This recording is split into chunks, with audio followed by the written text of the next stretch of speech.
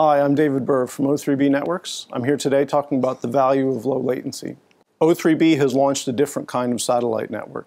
Traditional geostationary satellites are out at 36,000 kilometers. O3B has launched a constellation of satellites at 8,000 kilometers. This allows us to reduce the cost of deploying the network, but the reduced distance also reduces delay and improves the quality of all sorts of voice and data services.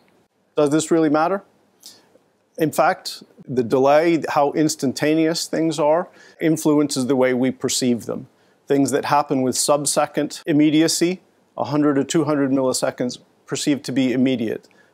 After that, we begin to sense the delay up to about a second. Now it becomes annoying.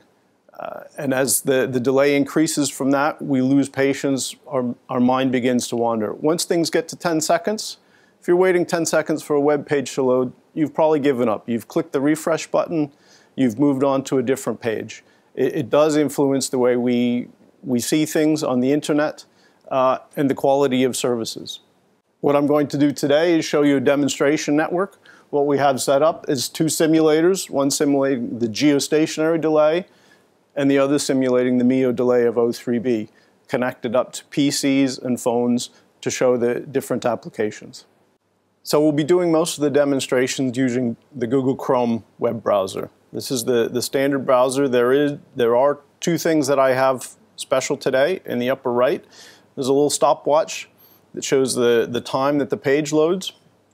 And the little green square is a cache blocker. I've disabled the cache on the PCs, so what we see is the performance of the satellite link, not the performance of the cache. So latency impacts data services in two ways. First, a packet takes longer to go from one end to the other and return. So this is going to impact all interactive services where you're waiting for a response from the other end.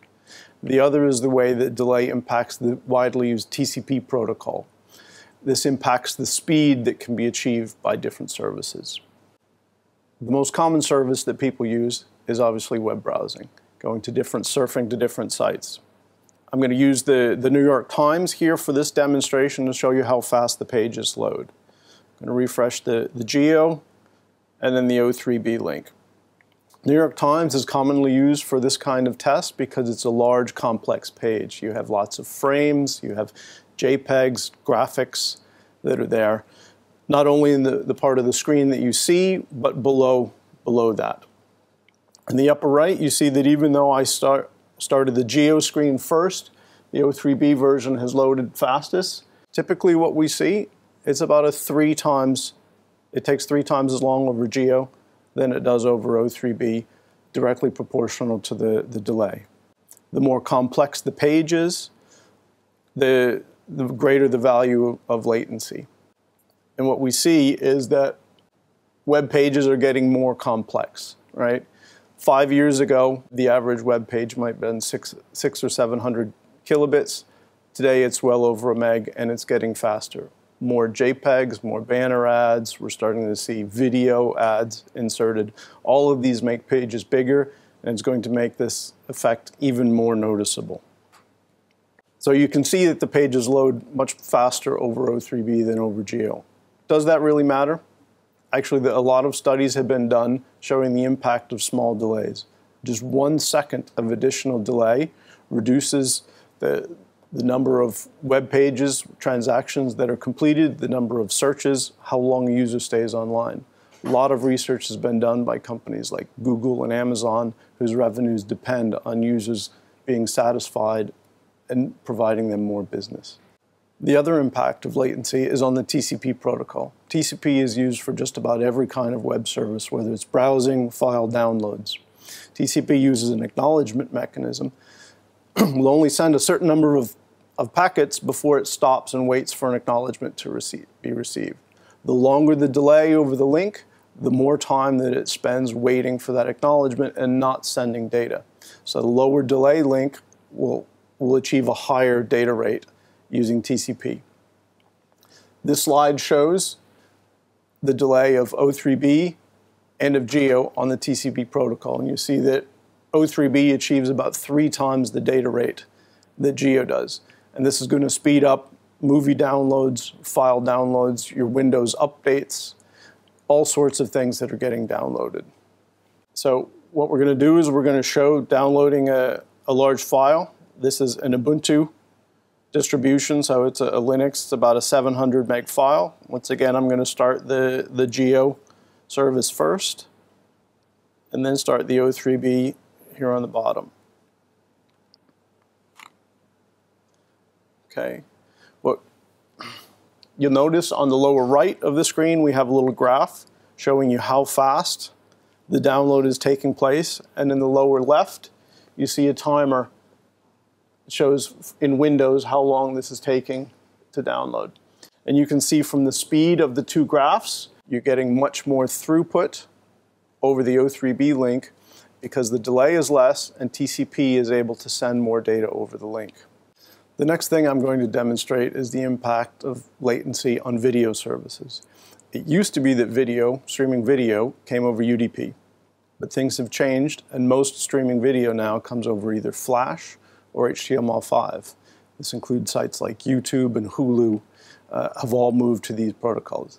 These run over TCP, and they're impacted by all the same limitations that we just went through.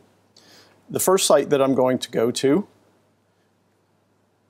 is a Flash streaming. This happens to be Arianespace, and we're going to watch a video of O3B's first satellite launch. Okay. Now this is a fixed rate Flash. Okay. We see the cursor in the middle, rotating, waiting while it's filling the buffer. Once the buffer's filled, it will start playing out. It uses the buffer to take care of packet loss and latency that it sees over the internet. You see that even though I started the Geo link first, the O3B one has started sooner. No surprise there, given what we know about latency. The real story, though, I mean, and you see that O3B is playing out continuously on the video with no gaps. What we see over the Geo link, though, is about every 10 seconds it stops and rebuffers, right? Why is this happening? Well, this is an HD quality video, and it's playing out faster than it can download the video, right? So TCP is limiting how fast it can download, the Flash can download this video, and it's trying to play it out faster than it can download it. So every 10 seconds it stops and it rebuffers, whereas the O3B one will play out continuously. Obviously, this has a huge impact on the user satisfaction. Over a Geo link, this is almost unwatchable, and you can imagine that many people would give up after a few minutes, whereas over O3B, they'll watch it continuously. Now, this is a fixed rate Flash. So the second demonstration I'm going to do is over YouTube. Now, YouTube is a lot more intelligent. It uses a variable data rate for its Flash. It will detect the data rate, the speed that user has, and it will adjust the video quality to match that. So what I'm going to do is I'm going to show you, this is an HD trailer. It's The Hobbit, one of my favorite movies. And what happens is now, this is an HD trailer, so once again the data rate is higher than can be supported over Geo, right, on the full HD. So instead of stopping and rebuffering, YouTube will actually downspeed, it will reduce the quality so that the data rate of the link is less, and it plays out continuously for the user. Now, this improves the quality, certainly over stopping and starting the video, but now you've lost the quality. You're not able to stream HD quality video in real time over the Geo link, but over O3B you can. You can see the quality difference here in the level of detail, right? Look in the back and the carpet here.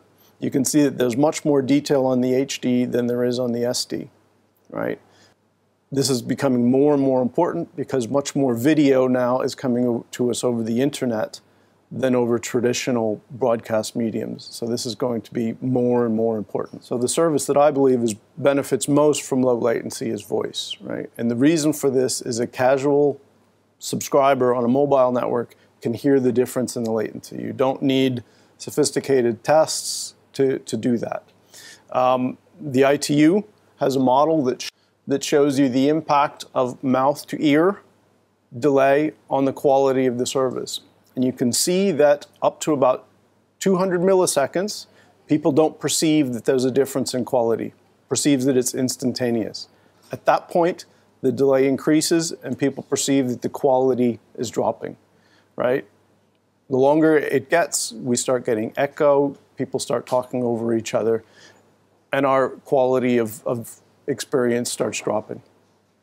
So what I'm going to do is I have 3 phones here. I have one connected to Geo, one connected to O3B, and then one that's just connected to the terrestrial network. So I'm going to call from the Geo phone to the terrestrial. Okay.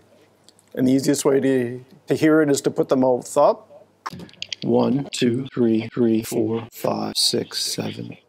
You can hear that there's an echo on the line, right? And that delay means that during pauses in the conversation, the person on the other line thinks you've stopped.